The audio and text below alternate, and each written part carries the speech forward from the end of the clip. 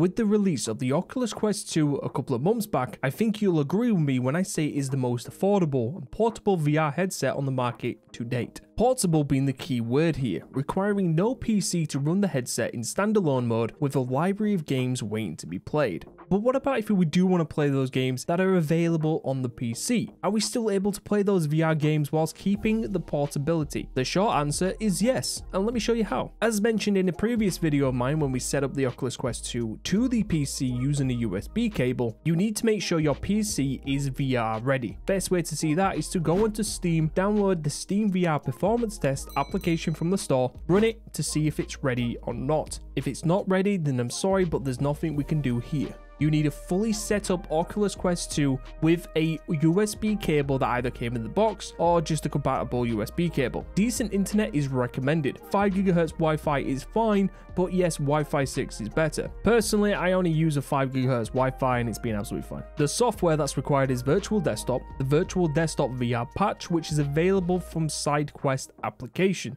and also Virtual Desktop Streamer app. All the software that's required will be linked in the description below. Another piece of software that's recommended but not essential to do this is the official Oculus Quest 2 application in order to change any graphical settings or update stuff. So the software, if you don't know where you're going with that, don't worry, we're going to talk about it individually now. So the first thing we need to do is come to the Quest store available on our web browser. Come over to the search bar and type in Virtual Desktop. Yes, this is a paid product, and I'll be honest, I haven't tried the cheaper alternatives, but due to its high rating and decent upstanding within the VR community, it's suggested that this is the most reliable service out there. But if you're not comfortable with that and you want to try it out first, or you're not entirely sure it's going to work with your system, Oculus does have a refund policy very similar to Steam. If you buy this product, you're eligible for a full refund within 14 days of that purchase when you have less than 2 hours worth of playtime on there. So if you load it up and it's absolutely terrible, you can ask for a refund from Oculus. But this is the only thing you need to pay for in this entire video. So now this should be available on your Oculus Quest 2 headset. Bearing in mind that you bought Virtual Desktop from the same account that you're using on your VR headset. The alternative to this is just to go on your Oculus Quest 2 headset, go to the store and buy it from there itself. It's pretty much what I did.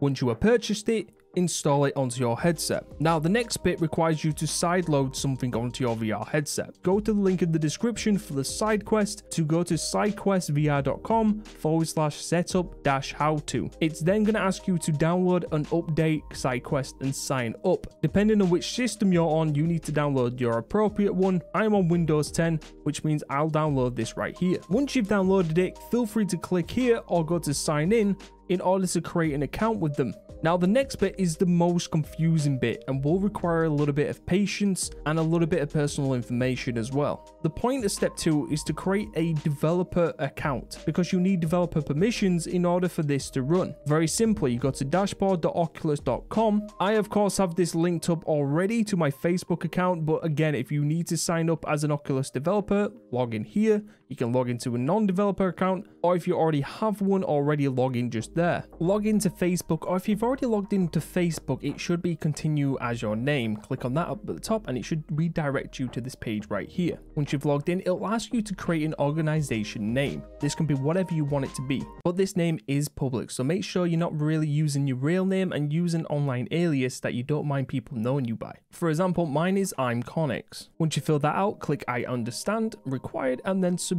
it. Read through this or just click I agree and then submit again. And there you go. You should be redirected to this page and you should be good to go. When I did this before, it asked me for some personal information such as a bank details. It didn't do it for me this time, but when I go on to further tests, it might actually ask me then. Just be aware that if you don't need to do it, it's pretty good, but if you do, that it might ask you. This is why it didn't ask me for my verification, because when I went into verification down here at the bottom on settings verification, I already have a credit card and mobile number saved to my account. If you don't have these two or one of these two, then it'll probably ask you for this. Step 3 requires you to install some drivers, but it's only Windows only. You can skip it for Macs and Linux. On this website, once again, the developer.oculus.com page, you'll be met with the Oculus ADB drivers. You have to read and agree to the terms of licenses and then hit download. Once you've done that, you just have to extract the file, go in there, USB driver, and then go to this particular one called Android Win USB. Right click on it, and then click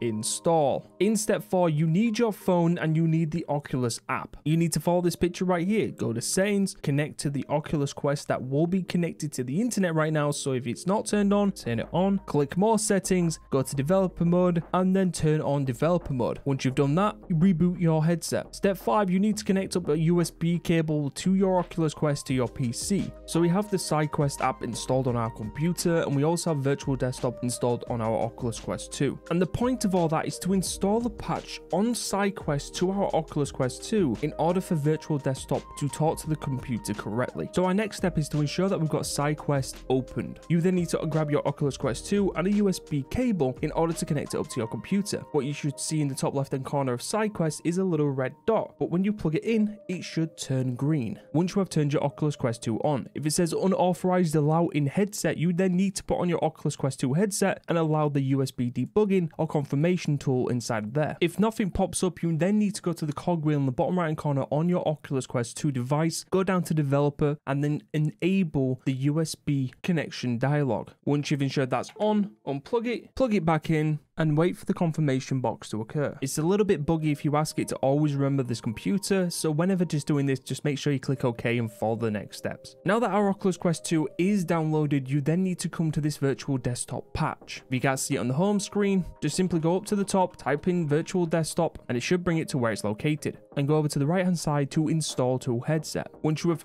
clicked that, it should say all tasks completed down at the bottom, and to find it up here, you then need to go to this little 3 lines with a tick. It says running 0 tasks right now, and it says transferred successfully, and that's all you need to do.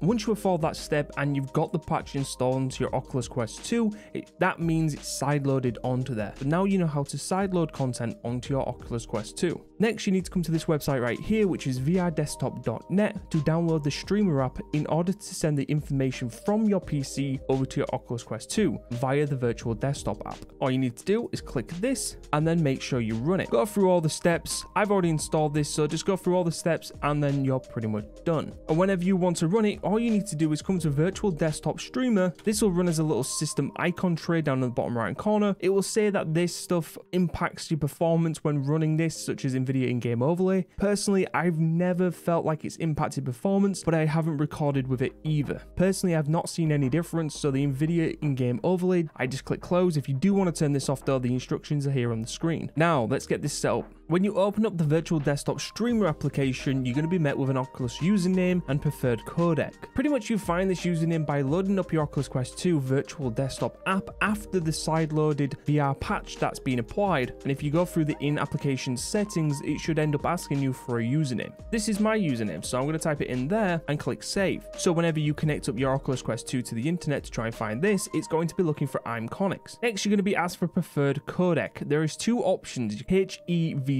and this H.264. Most people probably have seen the H.264 before, but not really seen this one down here. For me, H.264 is easier on my computer, whereas HEVC is a lot more demanding. I have not really seen much of a difference in terms of quality performance, so if I was you, I would choose H.264 and just leave it at that. Once you have done here, it's pretty much moving over to the Oculus Quest 2 to load it up and start everything there. So once you're in the Oculus Quest 2, load up your apps and it should be the first one right there. You need to connect it if it hasn't been already, but it should show your computer right there. As you can see, I'm running from 5 GHz Wi-Fi. The Games tab will allow you to play any Oculus Quest games that are available on your PC, as well as Steam from there, so it's a quick hotkey. Settings are the ones that you want to change. I usually leave it at auto connect. I disable the optimal resolution. I leave the environment quality at high. Now the frame rate, I do generally drop this down to 72 frames per second because that will really help with lag and input delay.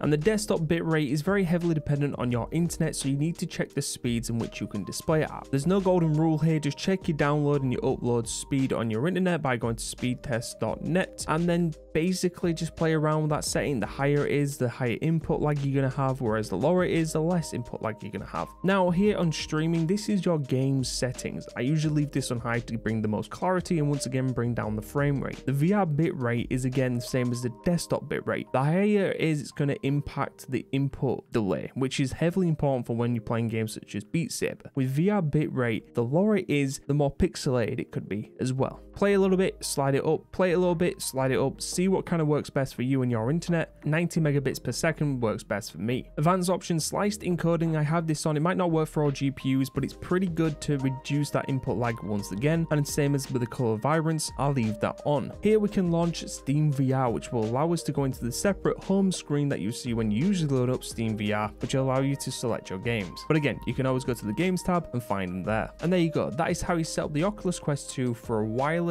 PC VR experience. I would say it's pretty good. It's all dependent on your internet. If you've got quicker internet, the better. Again, with a 5 GHz versus Wi-Fi 6, the difference is that instead of 866 megabytes per second that you've got as terms of bandwidth, you'll have like 1200 instead. But again, that's all dependent on your internet and if you can even handle it. Me personally, I have a gigabyte internet which will allow me to do up to 1000 megabytes per second, but the VR bit rate doesn't even let you to go that high, and the input lag is quite noticeable. If you like what you saw here and you felt like this guide was very helpful, please hit that subscribe button, like button. If you want to see some VTubing, see this kind of stuff in action, feel free to go over to my Twitch, which is twitch.tv/I'mConnix with an extra X. And if you want to see how you can stream yourself using the Oculus Quest 2, either both wirelessly and with the headset plugged in, well, that's going to be my next video next week. Appreciate you guys stopping by, and I shall see you all in the next one. Bye bye for now.